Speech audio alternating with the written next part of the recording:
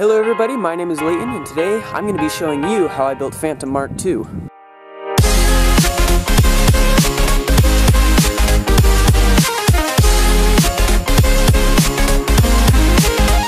Okay, so in my last video, I made the Phantom Mark II helmet.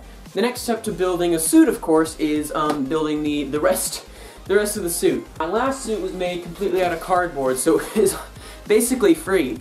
Except this new suit that I wanted to make it more durable, make it waterproof, I had to use EVA foam. This is what I used to build the base of the suit, to add the little details and really make the suit pop, and you know, everything else. I used thinner sheets of foam. A few more things to say. Real quick, before we get right into the build video, I want to thank Impact Props. Brad, you know, if it wasn't for that one day I saw the video with Master Chief destroying a PS5, I don't think I would be where I am today making videos. So thank you for making super cool content throughout the past like 10, 11 years. So yeah, without further ado, let's get on with the build video.